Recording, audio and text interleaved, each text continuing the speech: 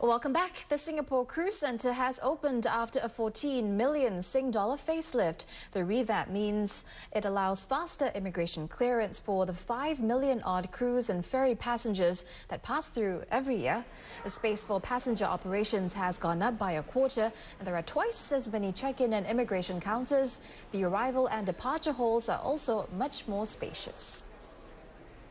The cruise industry in Singapore has been developing steadily. And in the last decade, cruise passenger throughput grew at a compounded annual rate of 3.6%.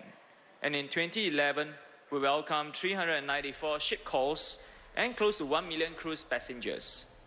And this year, we expect more than 3 times the maiden calls in Singapore as compared to 2011.